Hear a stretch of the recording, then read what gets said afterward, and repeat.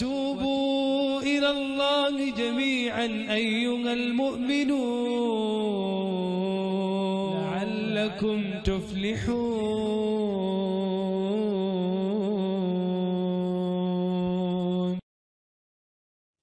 السلام عليكم ورحمة الله وبركاته. الحمد لله رب العالمين والصلاة والسلام على سيد الأنبياء والمرسلين وعلى آله وصحبه ومن استنى بسنته إلى يوم الدين. اللهم اجعلنا منهم ومن الذين آمنوا وعملوا الصالحات وتواصوا بالحق وتواصوا بالصبر آمين يا رب العالمين. ثم أما بعد، فأعوذ بالله من الشيطان الرجيم. وعباد الرحمن الذين يمشون على الأرض هونا وإذا خاطبهم الجاهلون قالوا سلاما والذين يبيتون لربهم سجدا وقياما والذين يقولون ربنا اصرف عنا عذاب جهنم إن عذابها كان غراما إنها ساءت مستقرا ومقاما. رب اشرح لي صدري ويسر لي أمري واحلل عقدة من لساني يفقهوا قولي آمين يا رب العالمين. First and foremost, I'd like to thank the masjid. ELM has been a place that is very close to my heart. As a matter of fact, I like coming here without telling anyone often. And I've conducted some social experiments here as well. So I was here a few months ago. I think I mentioned this before, but I came here a few months ago to attend Jumu'ah. I was in the audience. I kept a hoodie on so nobody would know who I was. And I kept my head down and I wanted to see if I would get caught. And I didn't. I actually survived the entire experience. One guy in one of the rows during Jumu'ah kind of did a side view, and I quickly, did better hijab basically, and then it was fine. But regardless, the hospitality that's been extended to me, and of course the overwhelming number of you that have come tonight is an indication of the love Allah has put between us, and may Allah Azza wa Jal accept that love itself as an act of ibadah. And only increase that between the Muslims. What I wanted to share with you this evening is something that a passage of the Quran at the end of Surah Al-Furqan. This is the 25th surah of the Quran. It's a passage that's very near and dear to my heart. It's something I've talked about many times before, but every few years I feel the need to go back and refresh my relationship with these ayat. And if I feel that need, I feel it's something that you would need as well. And so that's the inspiration behind sharing some of these reflections from the end of Surah number 25 with you. Allah Azza wa Jal in this passage gives us people a special title. And that title is وَعِبَادُ الرَّحْمَنِ, the slaves of the incredibly merciful, the incredibly loving. Believers can be called the slaves of Allah. The believers can be called simply the believers. الَّذِينَ آمَنُوا. We can be called the Muslims. We have many titles. And of all of those titles, a special, unique title that Allah has chosen in this surah is Ibadur Rahman. And that's an indication of something. First and foremost, from a grammatical point of view, Ibadur Rahman is what they call in Arabic an idafa. What that simply means is two words that are bonded with each other. Grammatically, two words that are fused with each other. And grammatically, you say even that nothing comes between the mudaf and its mudaf ilayh. They're inseparable. And using that kind of structure in and of itself, because you could say ibadun lir-Rahman also, slaves to ar-Rahman. But the fact that those two words have been fused together itself, some commentators were led to be inspired by the fact that this is describing a very close relationship with certain people and Allah. And the names of Allah, of course, each of them has a certain connotation. It brings about certain emotions for any one of us. He could have said Ibadullah, the slaves of Allah, but he chose in his wisdom to say Ibad ar-Rahman. And so the relationship that is being described between us and Allah in this ayah is one of love, care, and mercy. We have been brought into the folds of Allah's love, care, and mercy. And as the ayat go, there are two distinct ways of looking at what's been said. One way of looking at it, there are going to be certain qualities of people. Who are these special people that Allah calls Ibadur Rahman? And one way of looking at it is, well, here's a list of these qualities, and until you have all of them, you have failed. That's one way of looking at it, isn't it? And so, and for many of us, we're just going to look at the first one and say, okay, well, I already disqualified. But another very clear way of looking at it, which is extremely plausible in the Arabic of these ayat, is that each one of these are a separate group of people. Each one of them is a separate group of people. What they have in common is that they're all believers. But the thing about it is, and this is the point that I want to give you in my introduction, we're not all the same. Some of you, like I met a woman this afternoon after Jumu'ah, she came up to me and said, I make tahajjud 3 hours every day. Is that okay? That's literally what she asked me, is that okay? And I said, you should get some kind of award, because tahajjud for 5 minutes is impossible for people. They haven't got, people getting up for Fajr on time is incredibly hard sometimes. And this woman is doing 3 hours, and I said, what makes you do that? And she says, well, what am I going to do, watch TV? I'd rather talk to Allah. That's what she says to me. And I was honored that she came to ask me. I should be, seeking her advice for people that are that close to Allah Azza wa Jal. What I'm trying to get at is, we're not all the same. I can't do what she does. I'll be honest with you. I'm not capable of doing what that woman does. And I admire the ability Allah has given her. May Allah continue to give her istiqamah and answer her prayers. But there are other people who are just amazing at helping others. Their skill, their gift, is to be able to help somebody else. There are yet other people who just have one effect. When they're around people, they feel better. That's their gift. You just go to them, even if they don't say a word, you're just hanging around them and you feel like there's a calm in you. There's a peace in you. Allah has given all of us different gifts. This passage, one of the ways that I personally find that far more convincing, is highlighting different things about different believers. So there's a group of believers that has one special quality.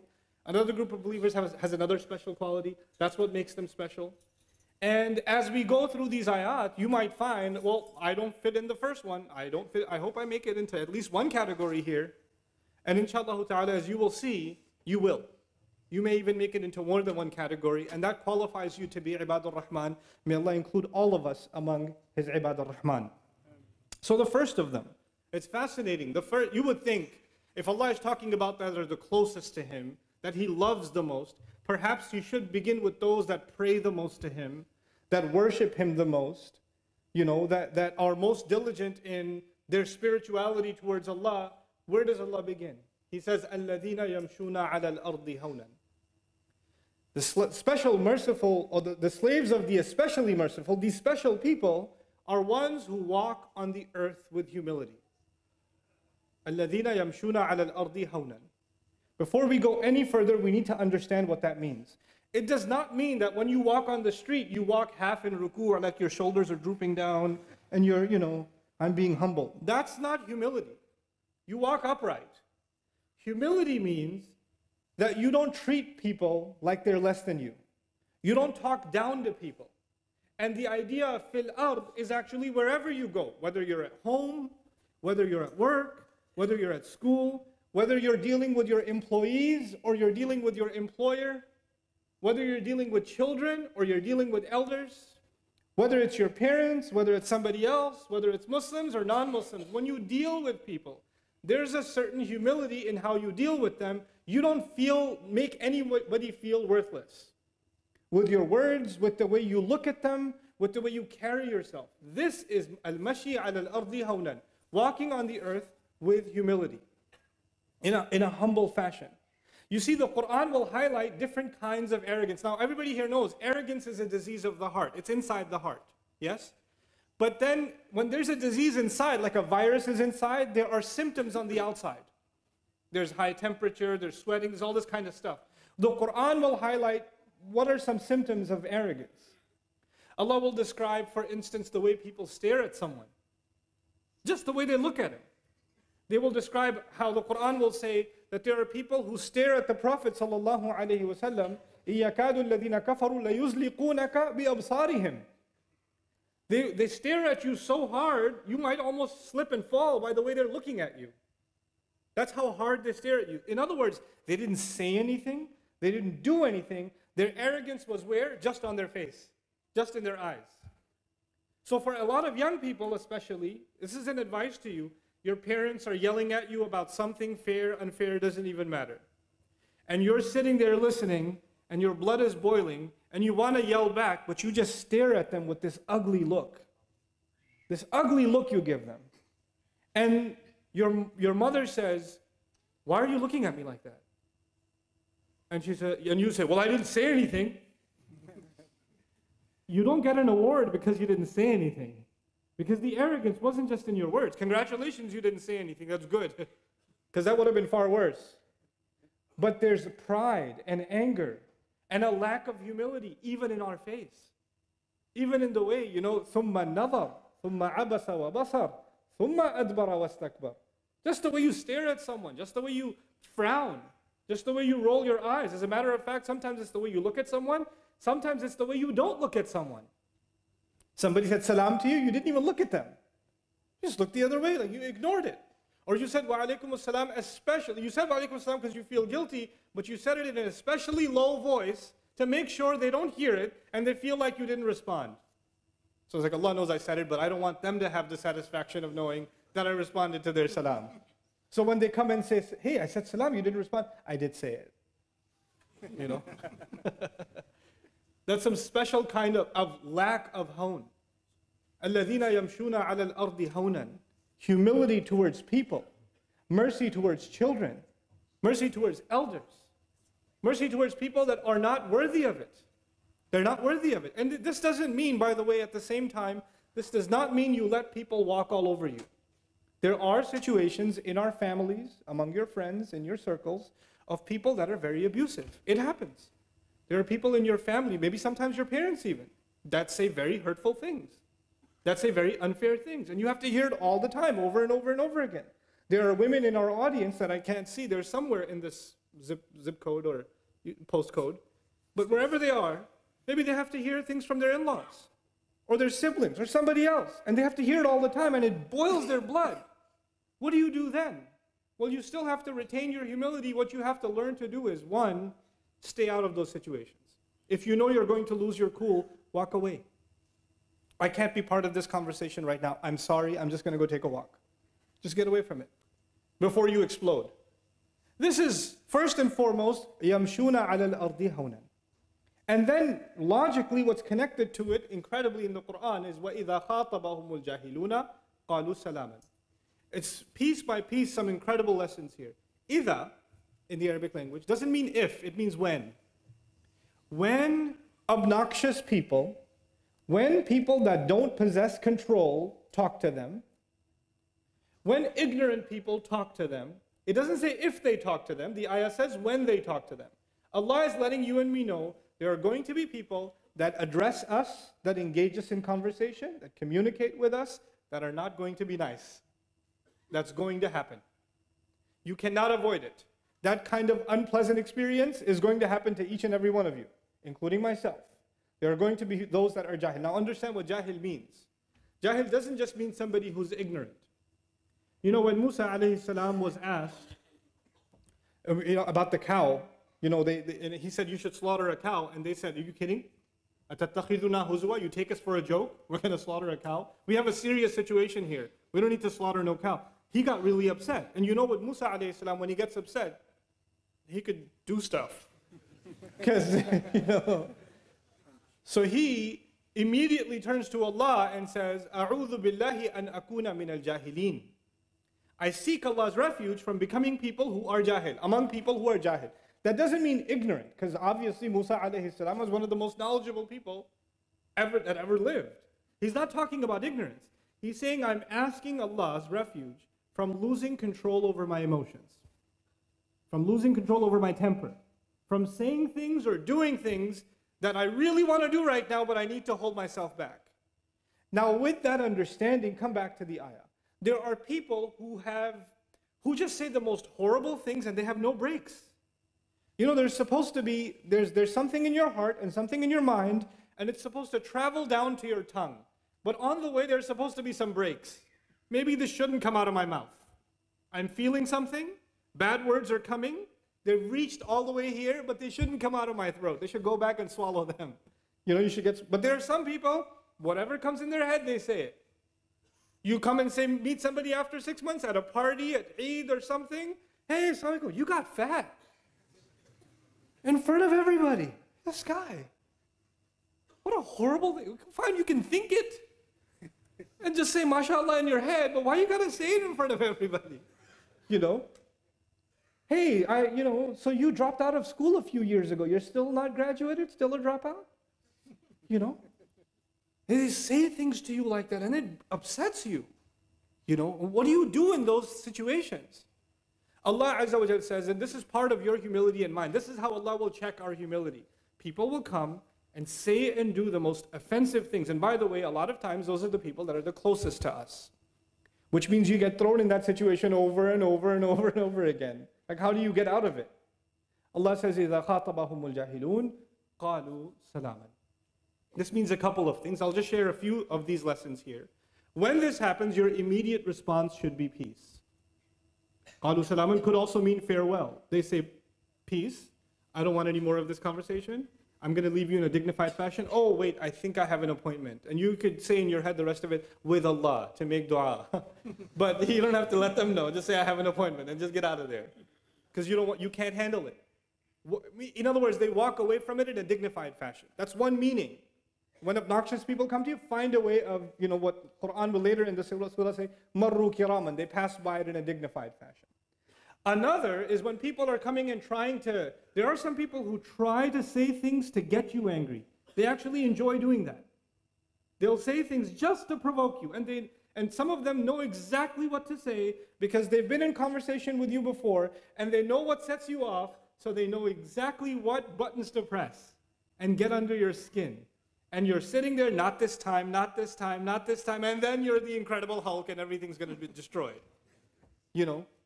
And when that happens, you need to diffuse it before, listen, I don't want to be in, you can actually speak up and say something that declares, look, I don't want this conflict.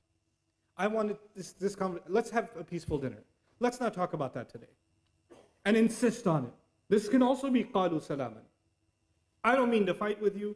I just rather have this conversation and not let it go down an ugly path. In other words, sometimes we don't say anything, and people keep walking all over us. In the ayah, there's actually an indication, perhaps, that you can, in a dignified way, in a respectable way, and in a confident way, let people know they need to back off. They're going too far. It's not right. That's not disrespectful. That's not a lack of adab. You can stand up for yourself, but you just have to do it in a dignified way, in a way that is peaceful. Also, salaman, some have looked at even as a state. In other words, when they respond, they are completely at peace. That's another implication here. When obnoxious people are talking to you, they're getting under your skin, they're making you upset, they're saying lie after lie after lie, and you have to sit there and listen to it like it's true. And they're saying it in front of other people too. You're being thrown under the bus for no reason. When you respond, whatever your response is, it better be calm. You need to be calm and collected when you're responding. This is qalu salaman. And to Allah, people who can accomplish that in life, special to Him. Ibadur Rahman. In other words, this motivation we need to remember. At that time, the person you're talking to does not deserve your calmness. They don't. Actually, they may deserve a punch in the face. At the moment, you're so good at comebacks. Some of you, when somebody says something sarcastic to you, you can crush them. Oh my God, the answers that come in your head. It's a multiple list that plays in your head. Should I go with A, B, C, or all of the above? That's what's going on in your head. And at that time, when you decide to back off, what motivation can you and I have to have the strength to not say, to not react, to remain calm? I want to be counted among Ibadur Rahman. I'm going to forget that I'm in this unpleasant conversation because right now, immediately right now, I am in the company of Allah and His special rahmah is descending on me. That is why He put me in this situation, so I can earn closeness to Him. This is actually a blessing. This unpleasant gathering is actually a blessing for me to get to Him. Subhanallah. عباد الرحمن الذين يمشون على الأرض هونا وإذا خاطبهم الجاهلون قالوا سلاما. Look at what Allah says next. The second group of people, this is their special quality. By the way, this doesn't mean they don't do anything else, like they don't pray and they don't eat halal, and that's all covered. You're already ibad. This is above and beyond being ibad, yes? What's the second great quality, second group of people that are special to Allah? What reason makes them special? وَالَّذِينَ يَبِيتُونَ لِرَبِّهِمْ سُجَّدًا وَقِيَامًا. Those who spend their night before their master in sajda and standing. They're praying in the middle of the night where nobody sees them. They can't sleep, and they know Allah is closest to them in the middle of the night, and that's what they do. For a lot of us, that's very difficult. And by the way, you would imagine, like I told you before, if Allah was talking to the people that are closest to Him, I expected Him to begin with this group. I expected Allah will tell me about the people that pray to Him the most, especially at an hour that is the closest to Him, which is in the middle of the night. We should start there. But no, He didn't start there. He started with humility. Because that act at night, when you and I are humble before Allah, there's no chance of anybody else seeing us pray. There's nobody to impress. The only one you want to impress is Allah. Your pride is gone. Your sense of self-worth is gone. You're in front of Allah admitting everything you've done wrong. You're having an open conversation before Allah, completely stripped of all of your pride. Allah Azza wa Jalla is teaching us something profound. If you want to strip yourself of your pride, first step actually is to see if you can get rid of your pride before people. And then come before Allah. You know, there are people who are great in worship and yet really mean to people. It doesn't work that way. There was a group that was given a priority here. And those were the ones that are humble to people. And then of course, those who come before Allah in humility, this is not something easy to accomplish, but if once in a week, I know this is going to be hard, but once in a week you pray Isha at the masjid, and you go straight home, and you go to sleep. And that will only happen if you woke up super early and didn't sleep. So wake up for Fajr, don't sleep. Exhaust yourself, pray Isha, and go to sleep. And then set your alarm for maybe 45 minutes, half an hour before Fajr. I'm not asking for the entire night. It's okay. Half an hour before Fajr, just set the alarm, get up, pray a couple of rakahs. Just do that. And just take your time doing it. And don't wake anybody else up. Do it quietly.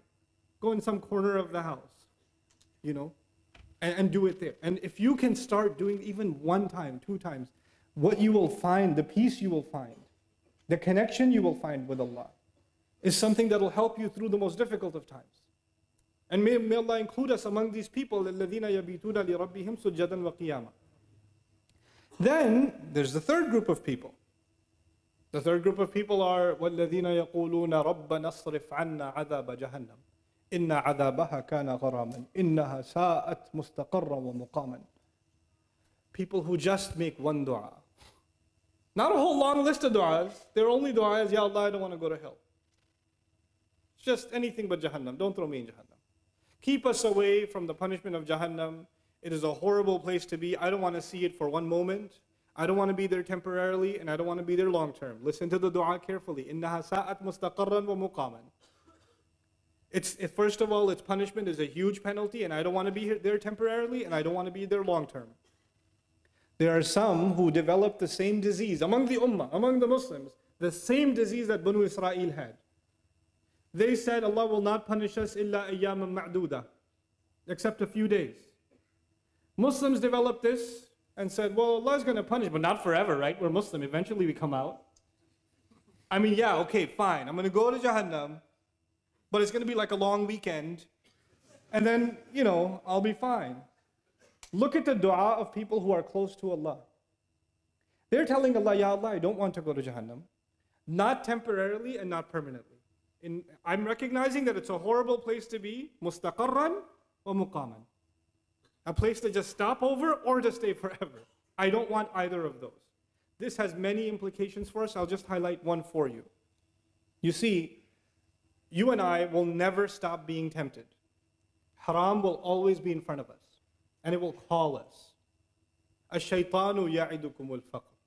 Shaitan will promise you bankruptcy. In other words, when you go down the road of halal, Shaitan will promise you, you're missing out, you're missing out, you're missing out. You could be having so much more fun. You could be making so much more money. You could be having so much more pleasure. He's constantly going to market to you alternative products, alternative ways of fulfilling yourself. It will never stop. It doesn't matter how long you grow your beard. It doesn't matter how much Quran you memorize. It doesn't matter how much tahajjud you pray. None of that will matter. Shaitan will not stop. You will still be a human being at the end of the day. You will still have those desires at the end of the day. And Shaitan will not stop. He will keep going at you. And it is in those times that Shaitan, the tactic that Allah describes of him, the psychological tactic, is زَيَّنَ لَهُمُ الشَّيْطَانُ أَعْمَالَهُم. Shaitan beautified their deeds to them. Shaitan will come to you and you're tempted to do something wrong, and you say, yes, it is wrong, but I also do a lot of good. Yeah, I did mess up, but I prayed too. And it's not like I'm a kafir. So it's okay. I mean, this is just, and I'm going to stop after this time. It's not like I'm going to do it later. I'm just doing it this one time. You start telling yourself all of these rationalizations. You start justifying it to yourself. In your head, it's not that bad. And then, of course, you're around people who, when you tell them, this is wrong, they also tell you, no, man, come on, it's not that bad. Stop, don't talk like that. No, Allah is not like that. Allah doesn't want to punish you. Why are you going to talk so depressing? You're so extreme.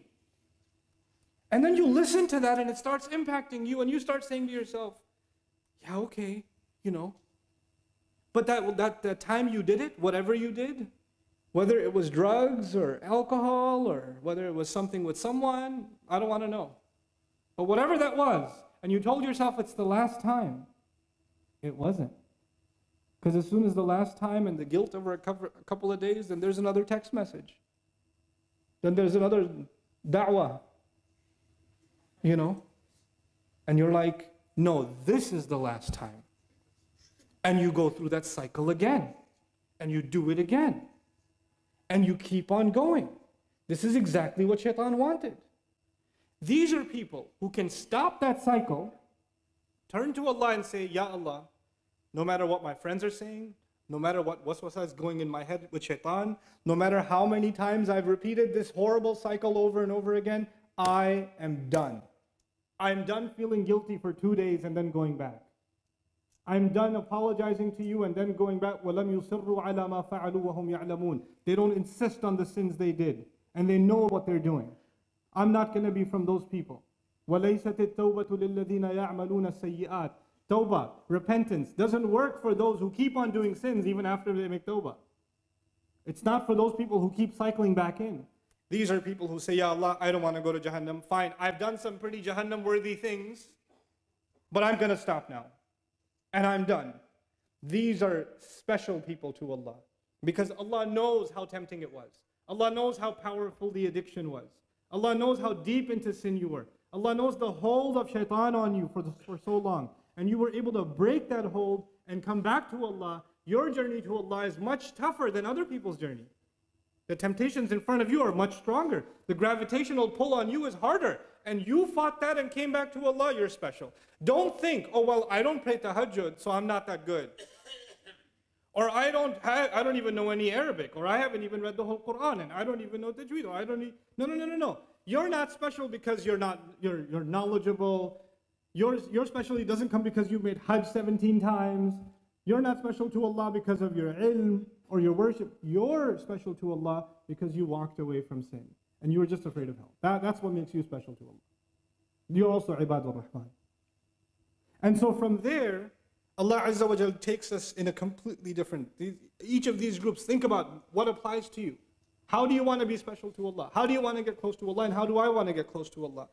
What is it worth to us, really? At the end of the day, what is it worth to us?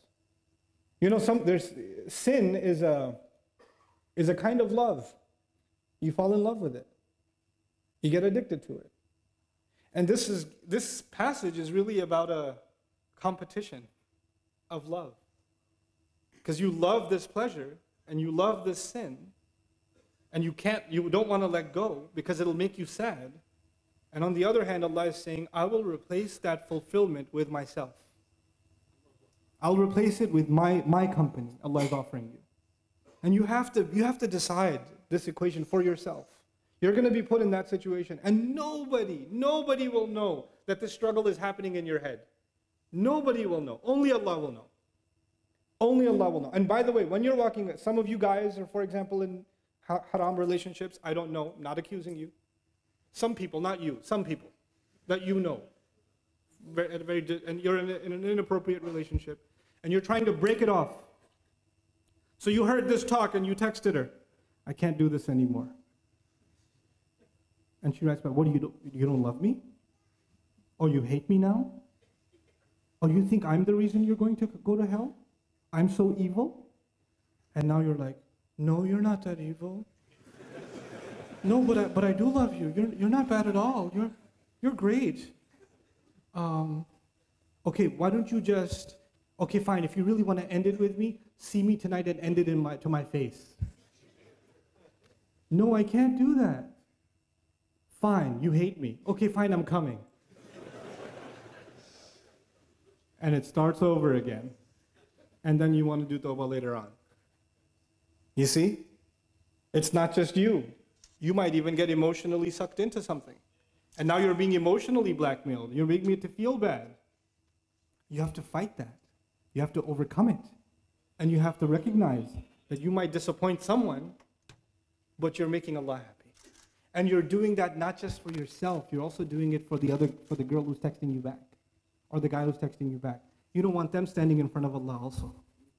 You just save them too. If you really love them, didn't just lust them, but you loved them, then you want to save them too. This is for them also. You understand that? So now, from here, we go to a very unexpected place. Who else is special to Allah? وَالَّذِينَ إِذَا أَنفَقُوا لَمْ يُسْرِفُوا وَلَمْ يَقْتُرُوا وَكَانَ بَيْنَ ذَلِكَ قَوَامًا. Those people who when they spend, meaning when they spend money, they don't blow all the cash they have, they don't overspend, and they're not cheap either. They don't spend too much, and they don't spend too little. They have a balanced budget. What does a budget have to do with getting close to Allah? It does. The way you spend your money, because your mal, وَالَّذِينَ فِي أَمْوَالِهِمْ حَقٌّ مَعْلُومٌ. In their money, there's rights that are known. Your parents deserve financial support. Your children do. Your siblings do. Your spouse does. Sadaqah. Your money should go and help. And there are causes that deserve your finances.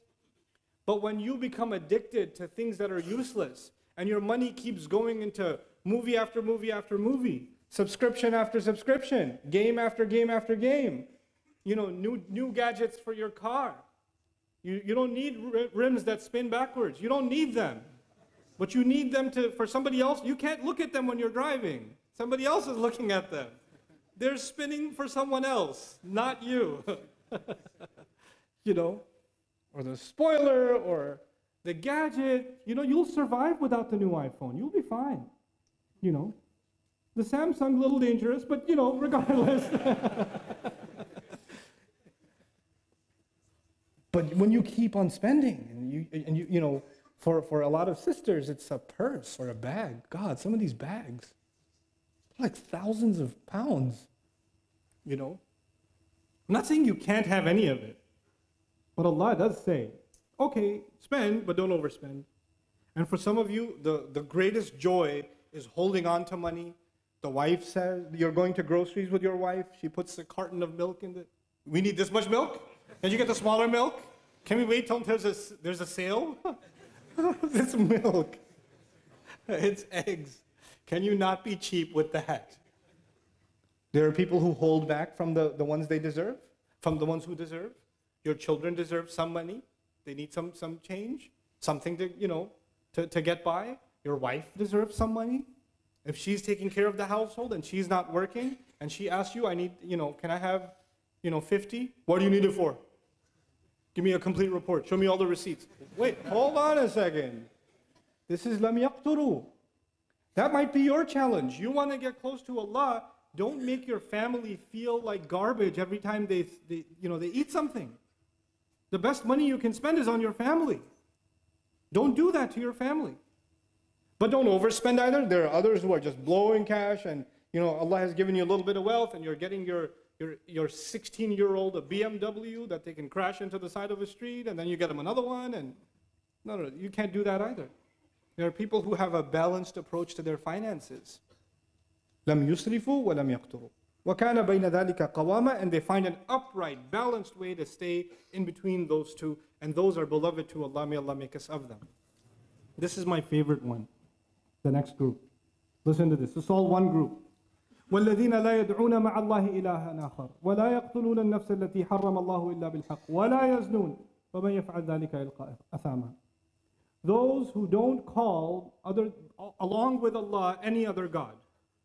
And while they don't call any other God besides Allah, they don't kill anyone. And they don't commit adultery. 3 things. They don't worship anyone other than Allah. They don't call on anyone other than Allah. Combined with it, they don't commit murder. And they don't commit adultery. 3 things together. That's not an amazing accomplishment. Somebody could say, hey, made it on the list. I haven't killed anyone. You know. But you know why this is special? Because this seems like very basic, doesn't it? Those are major sins. And Allah says, you can be special before Allah if you just do this. Why is this special? For some people, think about the people in Mecca. Think about the society in which the Quran came. Those people were doing shirk for thousands of years. Murder became common among them. Zina was nothing. The stuff that is so bad for us was no big deal to them.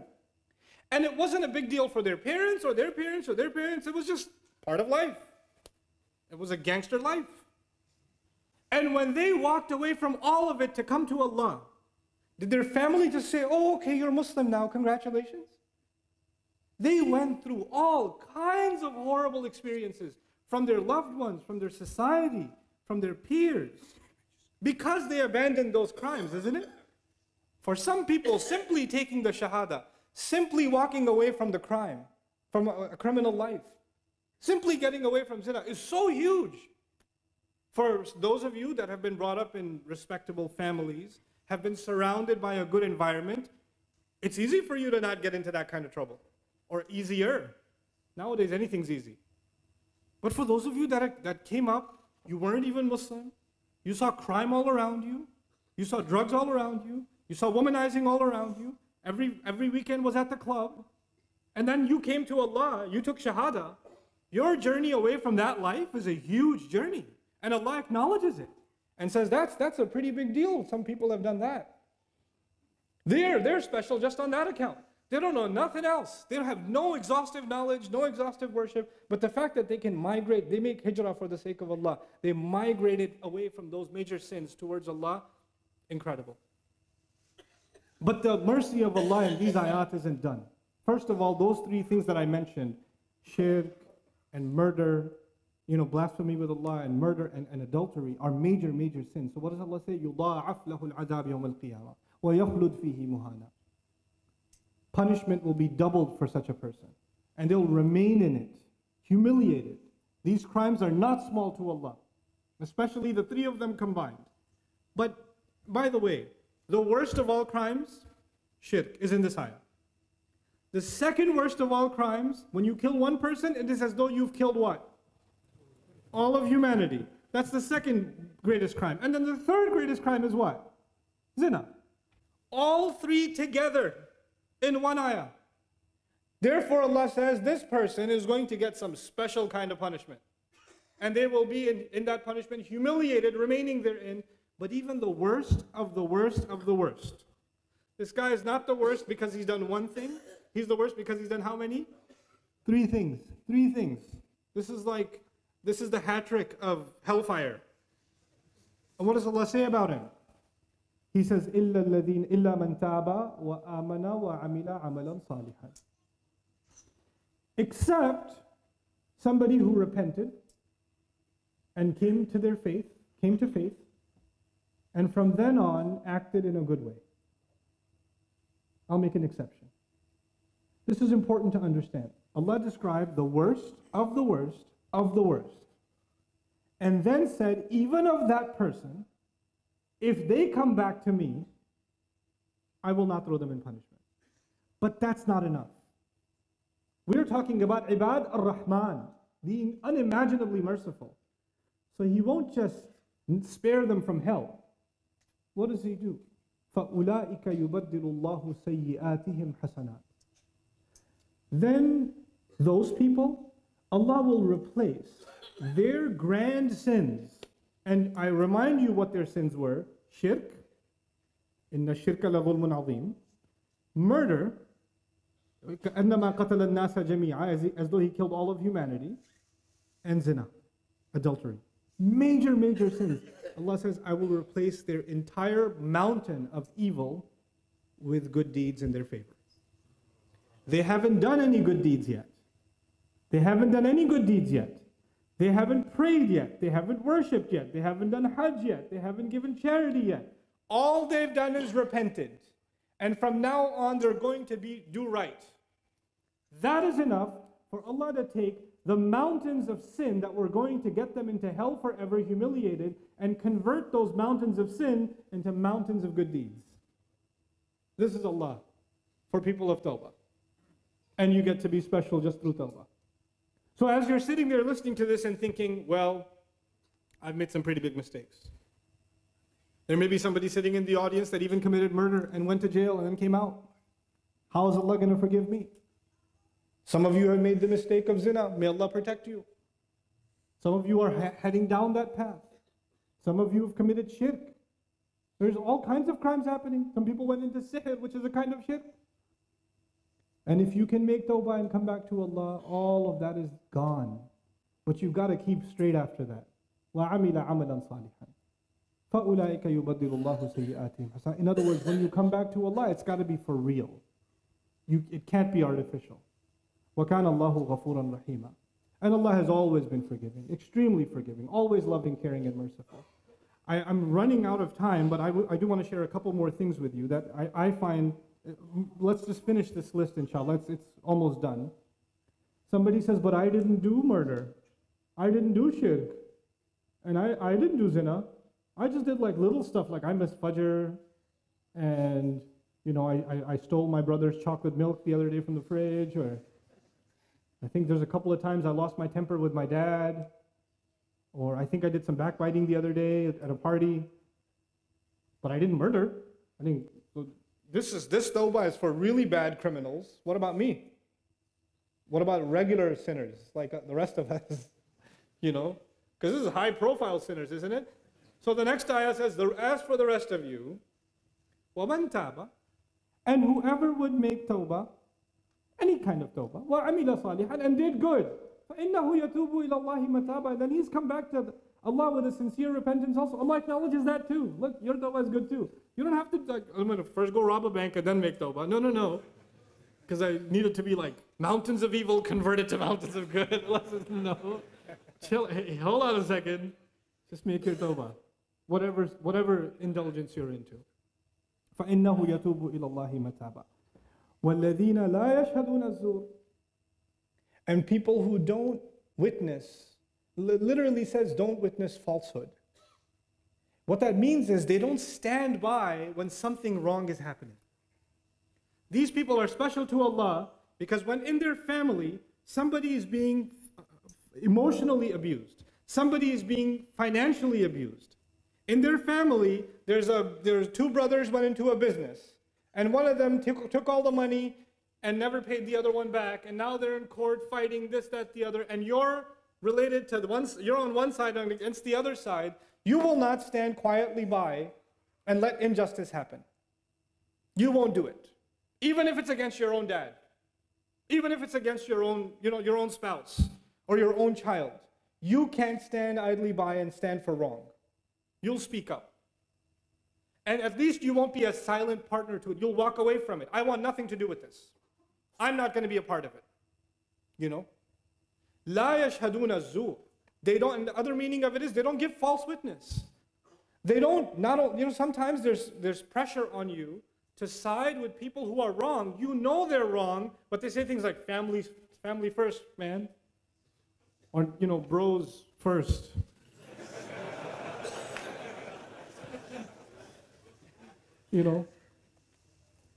And if you do that, if you have your loyalties in the wrong place, knowing that you're wrong, knowingly, then this is a violation of la yashhaduna az-zur. The second piece of it, وَإِذَا مَرُّوا بِاللَّغْوِ مَرُّوا كِرَامًا, also amazing. What makes you amazing to Allah in this ayah? You're in a gathering, friends are hanging out, or you're on a WhatsApp group or something. There are different kinds of interaction today. And in those interactions, people are talking nonsense. People are backbiting against each other. They're making fun of each other. They're wasting each other's time. And you don't want anything to do with this. So what do? You leave the group, but you don't give them a lecture first. By the way, this is all useless. You people are wasting your time. Astaghfirullah. I call you to Allah and to make tawbah. Watch the following video. And now I'm out of this group. No. Or you're at a party and you're like, Astaghfirullah, all y'all are doing ghiba. I'm out of here. You know, no. وَإِذَا مَرُّوا بِاللَّغْوِ مَرُّوا كِرَامًا. When they pass by this kind of a gathering, when they happen to be in that kind of a situation, they get out of it in a dignified fashion. مَرُّوا كِرَامًا. In other words, they maintain their own dignity. They don't end up falling into the kind of things that humiliate others and themselves. And in the process, they don't make anyone else feel bad either. They make a dignified, respectable excuse and get themselves out of that situation. وَإِذَا مَرُّوا بِاللَّغْوِ مَرُّوا كِرَامًا. And finally, وَالَّذِينَ إِذَا ذُكِّرُوا بِآيَاتِ رَبِّهِمْ لَمْ يَخِرُّوا عَلَيْهَا. It's not finally, but I just said that to make you feel better. وَالَّذِينَ إِذَا ذُكِّرُوا بِآيَاتِ رَبِّهِمْ لَمْ يَخِرُّوا عَلَيْهَا صُمًّا وَعُمْيَانًا. That's for everybody who attends Jumu'ah. When they are reminded of the ayat of their Rabb, when they're given reminders, they don't trip over those reminders, deaf and blind. In other words, they don't ignore them. They don't take them lightly. They don't hear something and then say, yeah, that's talking about me. That hit me right here in my conscience, but I'm going to forget I heard that. I'm going to pretend that wasn't about me and not think about it. They're not deliberately deaf and they're not deliberately blind to the reminder that was given to them. It was about you. It was about what you're doing, what you're up to. And you can't deal with it because you don't want to change.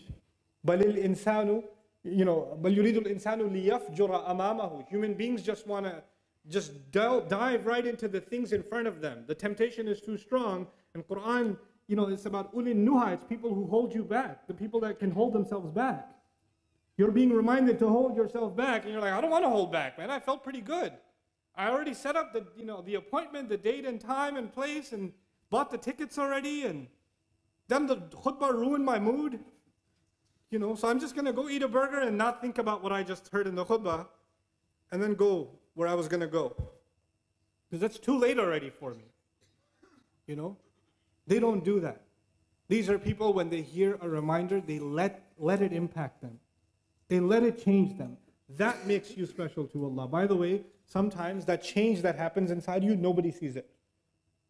Nobody knows the sin you were heading towards, and nobody knows you changed course because you heard something from Allah.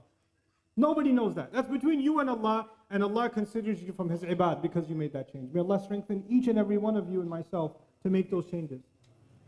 So now, as we tie this up, this is actually the last one. These are people who are now not only concerned about themselves, they're concerned about their families. وَالَّذِينَ يَقُولُونَ رَبَّنَا هَبْ لَنَا مِنْ أَزْوَاجِنَا وَذُرِّيَّاتِنَا قُرَّةَ أَعْيُنٍ. Those who pray to Allah, they say to Allah, Master, grant us from our spouses and our children what's called the coolness of our eyes. Give us the coolness of our eyes, which means two things. I'll skip the technicalities and give you the simple understanding of Qurrat A'yun. The first one means, Ya Allah, everything else gives me stress, everything else causes me trouble, but when I come to my spouse and I come to my children, Ya Allah, give me this place I find my calm. All my troubles disappear when I look at my spouse. All of my troubles disappear when I'm with my children. Ya Allah, give me that in my wife and my kids, or my husband and my kids for each side, And then, the other meaning of it, Qurrat, comes from qarar. Qarar means when your eyes stay somewhere. Ya Allah, make me so in love with my wife that I can't stop looking at her. Ya Allah, make me so in love with my children and so happy with my children that I don't compare them to others. I'm happy with what I have. I don't make them feel bad, I validate them. Grant me the ability to find Qurrat A'yun in the spouse and in the child. Give me a strong family and make me content with my family. Make them a source of peace for my family. For a lot of you, the only stress is wife and kids. This dua is the only stress relief should be wife and kids. And you don't just ask Allah for something and not work on it. Because Allah will not like descend some kind of special rain that drenches on your family and now all of a sudden you love your wife. It takes work. It takes work to fix the relationship you have with your children. It doesn't happen overnight. It's something that you and I have to invest into. So may Allah grant us the ability to not only make that dua, but to live by that dua. Because Allah will ask us, you know, even in that famous dua, رَبَّنَا آتِنَا فِي الدُّنْيَا حَسَنَةً وَفِي الْآخِرَةِ حَسَنَةً وَقِنَا عَذَابَ النَّارِ. Famous dua, right? Give us the best in this life, the best in the next life. Protect us from the hellfire, the punishment of the hellfire. What do we say right after that? What does Allah say right after that? أُولَٰئِكَ لَهُمْ نَصِيبٌ مِّمَّا كَسَبُوا. They'll have the portion they actually earned. You don't just make dua and not work. You got to earn it. You got to put your work in. So when you're going to ask Allah to give you peace in your family, when you're going to be concerned about that, and by the way, what does that mean?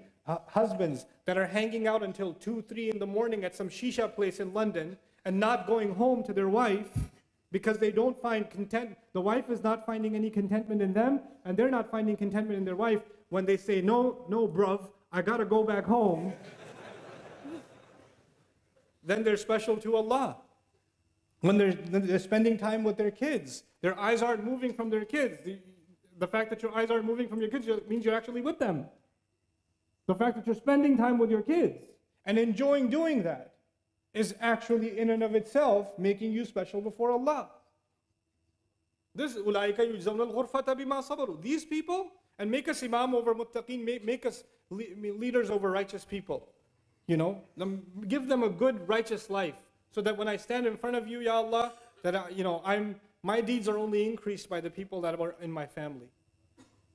So now after all of this, أُولَٰئِكَ يُجْزَوْنَ الْغُرْفَةَ بِمَا صَبَرُوا.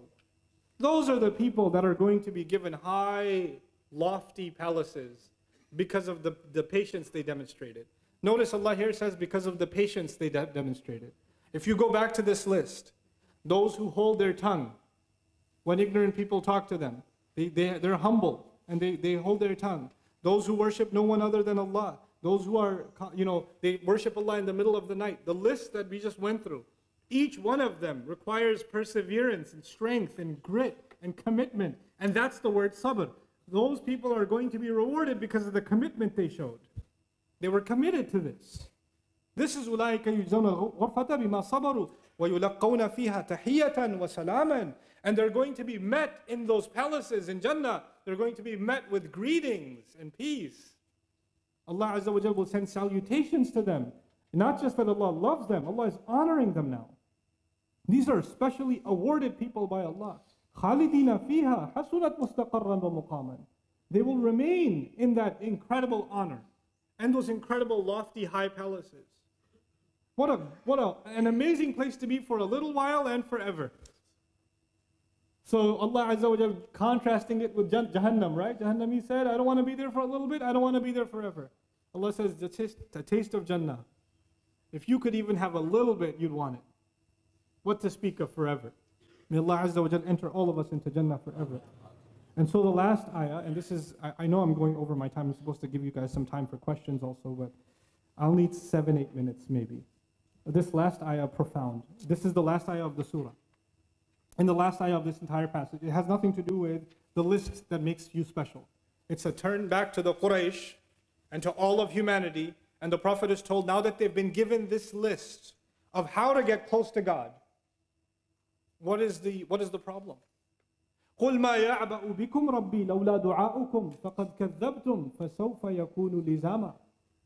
There are several ways to look at this ayah. I want to share simply some of them with you. Because of the shortage of time, I won't go into the language.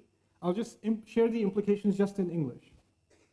Allah is on the one hand saying, what weight do you have in front of Allah? What are you worth in front of Allah? What do you think when you come before Allah? What value will you have? Had it not been for the fact that you as human beings were given the responsibility that nobody else was given, du'a'ukum, you were to call on Allah. You were to make the choice to call on Allah. The mountain, the tree, the bird, they don't have a choice. They call on Allah anyway. وَإِن مِّن شَيْءٍ إِلَّا يُسَبِّحُ بِحَمْدِهِ وَلَكِنْ لَا تَفْقَهُونَ تَسْبِيحَهُمْ. Why are you valuable to Allah if not for one thing? The fact that you were chosen to call on Him. But you've abandoned that responsibility. فَقَدْ كَذَّبْتُمْ. You consider that invitation to call on Him a lie? فَسَوْفَ يَكُونُ لِزَامًا. Then this is going to come, and this punishment will not leave you. This is going to be something you won't be able to escape. That's the first implication. The other implication is Allah is telling the disbelievers and those who have been doing all the sins, you have no value before me. And the only reason you are still surviving is there are few among you who still call me. There's still a few believers left on the earth who still make istighfar to Allah. And they're the only reason you're still surviving. The third implication is Allah has no value, even for the kafir, and for the Muslim who is far away from Allah. He should listen to this, and she should listen to this too. Allah says, what value do I have of you? You don't pray, you don't obey, you don't stay with the halal, you violate everything. But in moments of desperation, you still call me, and I still value at least that much about you. I'm still giving you a chance. لَوْلَا دُعَاؤُكُمْ. But overall, you've still considered everything else valueless. You don't confirm that everything else that I've given you and asked you to do is actually meaningful for you. You consider all of the rest of it useless, a lie.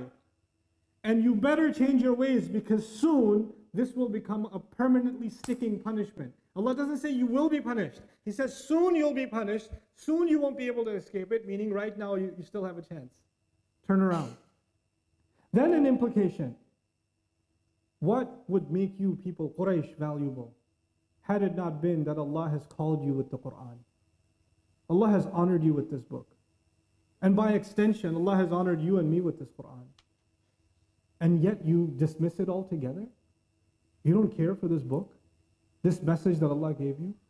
You better turn back and recognize the value of Allah choosing to speak to you. The final implication is that Allah Azza wa Jal does not want to punish you. مَا يَعْبَأُ بِكُمْ, implication, another linguistic implication of it is, Allah is not interested in punishing you. He has no desire and no intention of punishing you, except the crimes you've committed of calling someone other than Allah are so huge that needs to be punished. In other words, Allah is punishing you even though He doesn't want to. مَا يَفْعَلُ اللَّهُ بِعَذَابِكُمْ. Allah gets nothing out of punishing you. What is Allah going to get out of punishing you? Allah is saying here, I don't want to punish you, but your crimes are too big. And soon that will become permanent. Right now it's temporary. You can erase it. So please turn back. Turn back to Allah. After giving us all these opportunities to not just come back to Him, but be the closest to Him, finally He says, why do you want to get punished? I don't want to punish you. Just come back. May Allah Azza wa Jal help us internalize that in our hearts and make us of those who, because of whom the people around you that are in sin, the people around you that are disobeying Allah, their hearts also soften and they come back towards Allah Azza wa Jal as well. Barakallahu li wa lakum fil Qur'an al-Hakim wa nafa'ani wa iyyakum bil ayati wa dhikr al-Hakim. Wassalamu alaikum wa rahmatullahi wa barakatuh. All right, so I'll start with the most fun question. What's the halal way of approaching a girl you like? Even though that's question number 12, I thought,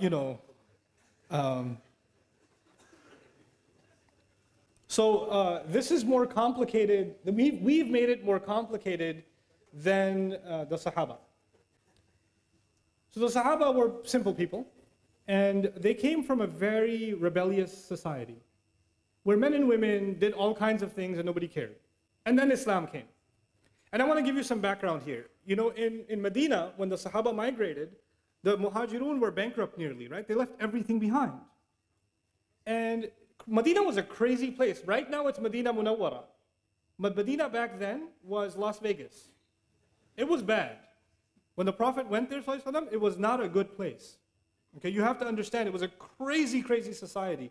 For instance, one of the most common industries in the city of Medina was prostitution. When the Prophet moved there, and the women that were brothels, like prostitution houses, they used to have flags outside their house, that this is a place you can come for those kinds of things. And a companion comes to the Prophet and says, Ya Rasulullah, there's a woman, because he doesn't make any money, he's a muhajir. There's a woman, she makes good money, I'd like to marry her.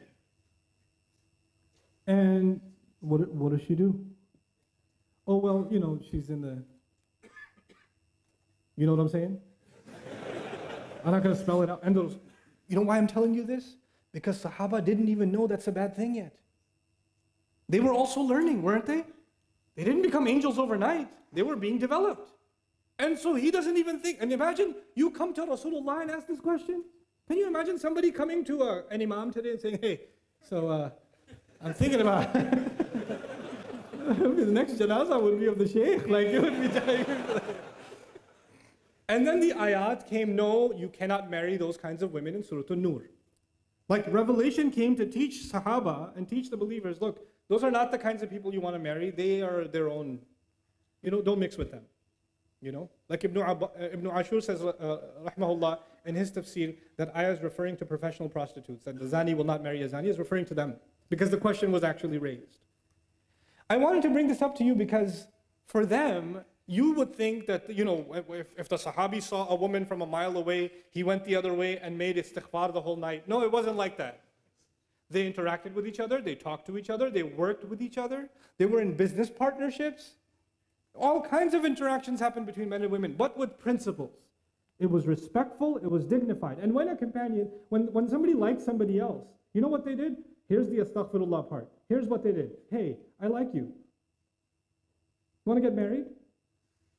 And she'd say, maybe, talk to my dad. He'd say, okay. And then you go to the dad and say, hey, I like your daughter. And I talked to her, she's not entirely opposed to the idea. Is it cool? And he says, let me talk to my daughter. How this happens today in London is you go to a girl, respectfully, hey, we worked together for 3 years. Would you consider marrying me? And she's like, And maybe she says, please don't talk to my dad, he'll kill me. Because if you talk to my dad, he'll say, this is why you go to work? This is why we sent you to uni? Like, you fathers, I have 4 daughters. Listen, those of you that are fathers, that have daughters, you sent your daughters to university. You brought your daughters to this country. You made them live here. You took them outside in society. You made that decision. And when somebody like a Muslim likes them, that's a good thing. How are they going to get married sitting at home? Who's going to like them? So when somebody approaches them in a respectful way, you should not say, oh my God, the day has come, astaghfirullah. Ye din bhi dekhne the, oh, tawbah, tawbah. What a humiliation. Now we have to go take you back into Bangladesh and hide you in a village somewhere because some guy likes you. Astaghfirullah. And there's somebody's doing ruqya on her, and calm down. It's okay. Somebody likes your daughter, that's a good thing. Now you go and investigate, find out. It's completely fine. The only rishta mentioned in the Quran, the only approach mentioned in the Quran is that of Musa alayhi salam in Madian. He was by himself, Musa was by himself. And these girls were by themselves working outside. And he went up to them and helped them out. And the girl said, he's kind of nice. And she went back to her dad and said, hire him. Which means, come on, dad. And that happened. And the girl said, I like the guy. That's actually what happened in the story of Musa. Musa didn't propose, the girl proposed. And the father can't propose unless he has the approval of his daughter. So it's okay for your girls to say, Dad, there's this guy, this brother at the MSA, yeah? He's a Thursday halakah. It's really good, you should come. Your daughter's telling you something. It's okay, go attend the halakah. It's okay, find out. Don't complicate this. There's nothing indignified about that. Don't go date a girl now. And don't take, Ustad Numan gave a lecture, I'm going to take you out to dinner. No. Not that either. But can you have respectful interaction with someone you're interested in for marriage? Absolutely. Absolutely. Nothing wrong with that. Can you take your time to understand each other's likes and dislikes? Yes, it's fine. Respectful courtship is okay. With parental guidance, in dignified fashion, there's nothing wrong with it. So what happens is we have 2 extremes. We have people that are more conservative than the Sahaba. And then we have people that are more liberal than liberals. Okay? And Islam is right in between. It's a natural way. It's a completely natural way. Okay? And so this is something that I thought it's important to mention for families and for yourself. Talk to your daughters. Ask if they like someone. Don't create between fathers and daughters, there should be open communication. They should not be terrified to tell you that they're interested in somebody. Don't force them to marry someone they don't want to. Don't force your daughters and tell them, if you don't marry this one, who's going to come and marry you? And we already said yes to them. Don't humiliate the family and say no now. Those kinds of nikahs are haram. I will say it, they're haram. You cannot emotionally and psychologically force a girl to get married under family pressure. That is batil. And that happened at the time of the Prophet ﷺ. And the Prophet ﷺ considered those nikahs batil. They're invalid nikahs. Until the girl genuinely likes a guy and says, yes, I want to marry him on her own, from no pressure from her father, no pressure from her mother, no pressure from anybody else. She likes him. And even if the day of the nikah she says, Mom, I don't want to do this. The mother doesn't say, too late, girl, too late. We've got the hall, they're all, what are people going to, no, if the girl says, I don't want to do this, then no, stop. Allah gave her that right. You cannot take it away. You're burying them alive. This is the new way of burying women alive, by the way. Back then, they used to take the baby girl and bury her right then. Now we bury them at the day of the nikah. This is what we do. This needs to stop. Let them marry who they want, if they're a dignified Muslim. And because now you're living in a different society, you won't find someone from the same village. It's okay. It's okay. A Bangladeshi can marry a Syrian. It's fine. I know. It's okay for Syrians too. Yeah, you, Syria. Turkish. Somali. Astaghfirullah, Somali. Yes, Somali. That's fine. You know? You know, Musa alayhi salam is an Arab. Musa is an Arab. Or actually not an Arab. He's from Israelite. And he married an Arab. He went and married in Madian, didn't he? So many Arabs, we only marry Arab. Really? Musa alayhi salam was actually from Israel.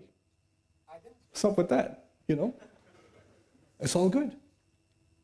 So it's a time now, it's a strange time that we live in, and actually the only thing that can save us is the basic principles of our deen, and making the path to marriage easy is actually one of the greatest battles against shaitan.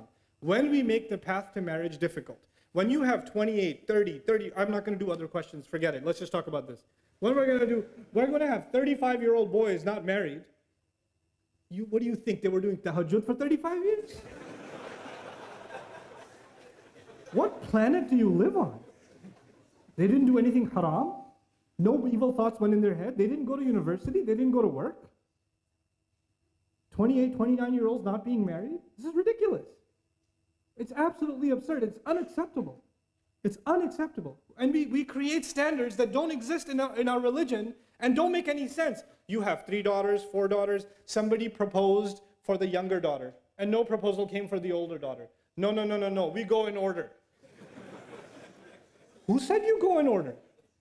Which Sharia? If there's a good blessing that came to your home for whichever age, why would you deny it? What will people say? What will Allah say when you explain yourself to Him and say, I deprived my daughter of a good nikah because it wasn't in order? What will you say to Allah? You tell me that. What are you going to do? Ridiculous. This nonsense needs to stop. Marriage needs to be made easy. And the guy's side, because Hindu tradition says the guy is the gift. So the girl's side has to give him gifts. Islam came and said the man has to give what? Mahar. The man has to give a gift. The woman is a gift to the family. And now we do in Pakistan, India, Bangladesh, Southeast Asia. No. We don't want jahez. We don't want gifts from the girl's side, but there should be something. At least a fridge, you know? That is the opposite of what Allah commanded. That is the opposite of what Allah commanded. You're not only disobeying Allah, you're reversing what Allah said.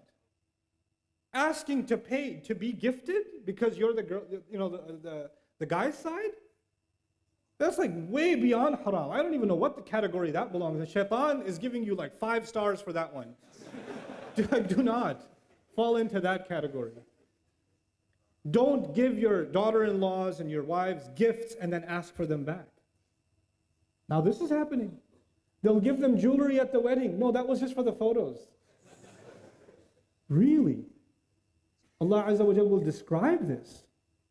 You know, لا تأخذوا منه شيئا أتأخذونه بهتانا وإثما مبينا. Don't take a single thing from the spouse that you've given to them. Are you taking a huge accusation against your own self and taking clear sin on yourself? When you agree to a mahar. You know, nowadays the fashion is they don't discuss the mahar until the day of the nikah or the minute of the nikah. Before then, when the mahar comes up, they say, oh, it's family, it's okay, we'll work it out, it's okay. And then the time comes, and then the girl's side says 50,000. And like, the poor guy was eating biryani and gets stuck in his, like, 50,000? And then his uncle whispers in his ear, it's okay, nobody pays it. If you have no intentions of paying mahar, your nikah is invalid. If you have intentions of asking your wife to forgive the mahar, you're committing a grave sin. You can't even ask for a discount. You cannot, you're not allowed. You can't give it when, you decide. She decides when it's given. That's her right. That's what validates the marriage. Don't agree to a mahar you can't afford. Don't agree to a mahar you have no intention of paying. Don't agree to a mahar that you intend to get forgiven. Oh, if you loved me, you would have forgiven it. Why does money have to prove that I love you? Because it's mahar. And because you can't use that kind of language. فَإِن طِبْنَ لَكُمْ عَنْ نَفْسٍ مِّنْهُ شَيْئًا. If they, out of their own free will, out of the goodness of their own heart, decide to give you some of it, like you gave the 1,000 for the month to her of the mahar, and she says, here's £2, get yourself an ice cream. That's up to her. She wants to do that, she can do that, but you cannot. That's not your money. That is not your money. These things, why am I highlighting these random things? These are the things that we have introduced into the institution of marriage, making marriage difficult. And when you make marriage difficult, the door to zina is wide open. The door to corruption is wide open. It's unnatural to think that an 18-year-old, 19, 20-year-old guy, girl are going to be in university and they're going to be there for 5, 6 years and not develop any emotional attachments. And then for them to randomly marry a cousin back in Lahore. That's not going to happen. And if it does happen, it's a form of oppression because she's emotionally attached to somebody else, and no man wants to be with a woman who's emotionally attached to somebody else, or vice versa. It's oppression. Sometimes you're denying a nikah only because it wasn't you. You didn't come up with it. The guy says, I like the girl. No, you will marry who we say. Why? Who said? It's a mistake. I don't like it. I don't like that girl. That's not your problem. That's his problem. He's an adult now. Let him make that mistake. If it's a horrible mistake, so be it. But Allah gave those young men and women the right to pick who they want. Parents can give advice, yes. But when you try to control what your children are doing, it will only lead to disaster. It will only lead to disaster. I'm not giving license to 12-year-olds and 14-year-olds who say, well, it's not no that I can marry whoever I want. No. I'm talking about mature adults. I mean, I've met young women that are 25, 26-year-old, accomplished in their careers, pharmacists, physicians, you name it, and they like somebody and they want to marry them. Family says no. That is absolutely dhulm. Nothing else can describe it. That is dhulm. If a woman says she wants to marry someone and he's a Muslim, there's no reason for you to stop it. You have no right as a family to stop it. This is wrong of you to do. You're abusing a right that Allah gave you. Abusing it. It should not happen. And for young men, the last bit of advice is for young men, become men. Earn a living. Be dignified. Don't offer like dates for mahar. The Sahaba used to give, what other thing are you a Sahabi? Other than the Kit Kat you want to give for mahar. No. Be dignified. Earn a decent living for yourself. Don't say, I like her, I don't have a job, but I don't know, her family's only interested in dunya. Yeah, that's why we have mahar. Only interested in dunya. You're supposed to be concerned about dunya too. وَلَا تَنْسَ نَصِيبَكَ مِنَ الدُّنْيَا. It's in the Quran. Don't forget the portion you are owed in this life. It's a worldly decision too. It's not just a spiritual decision. How is somebody going to provide for my daughter? Where is she going to live? Is she going to live a decent life? These are respectable questions. These are decent questions. So these things we have to take very, very seriously in our communities. And when it comes to the subject of marriage, I didn't talk today about what happens after marriage, because there's a whole set of dhulm we do after marriage. That for another time. I'll yell at you another time. But right now, let's just fix the institution itself. Let's make marriage easy for our young people, especially the ones that are ready and capable. You know, مَنِ اسْتَطَاعَ مِنْكُمُ الْبَاءَةَ فَلْيَتَزَوَّجْ. Whoever among you is capable, let them get married. If capability is there, no other barrier should be there. And for those of you that will find this controversial, it's okay. I'm leaving here anyway soon, so that you deal with it and troll me on online. So I'll tell you, if your son wants to marry somebody who just took Shahada yesterday, right? Or the girl wants to marry a guy who just became Muslim a week ago or something. And then you say, well, he only became Muslim because he wants to marry the girl. It's not a real Shahada. Who decides what a real Shahada is? Who decides? Can you tell why something happens? When Usama, the famous narration of Usama came, that he was about to kill someone in battle. In battle, he's about to kill someone, and the guy falls. The enemy loses his sword, and he's about to strike him down. And he says, Ashhadu an la ilaha illallah wa ashhadu anna Muhammad Rasulullah. He took Shahada, became Muslim.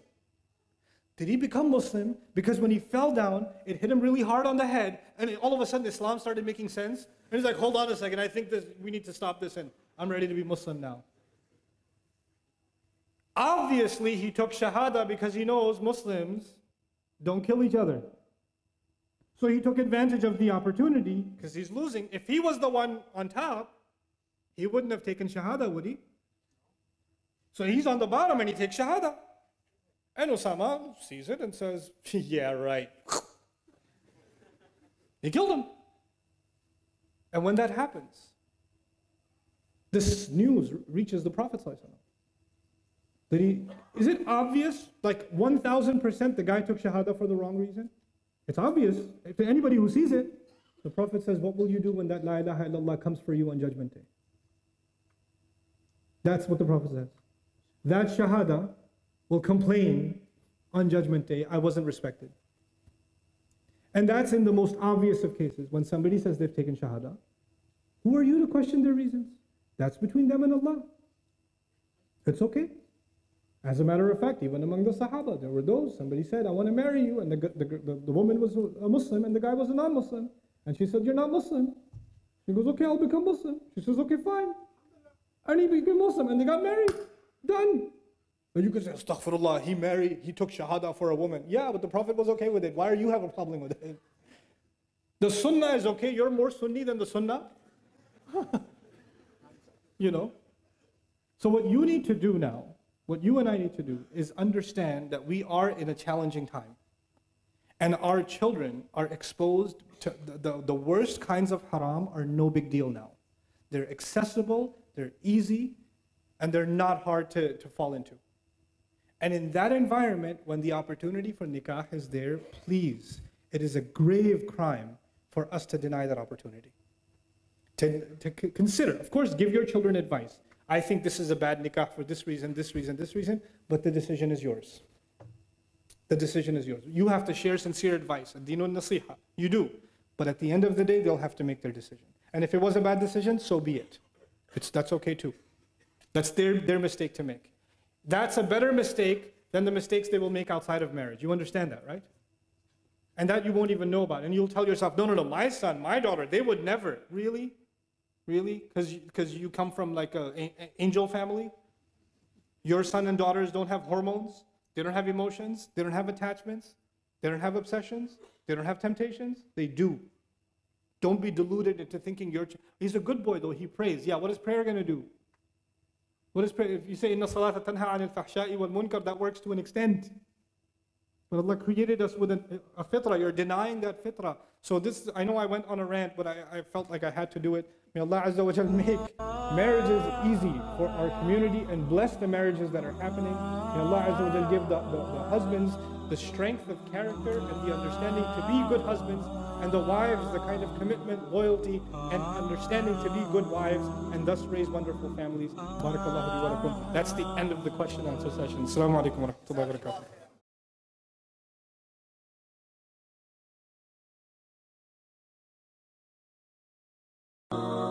Allahu, Allahu, Allahu, Allah, Allah.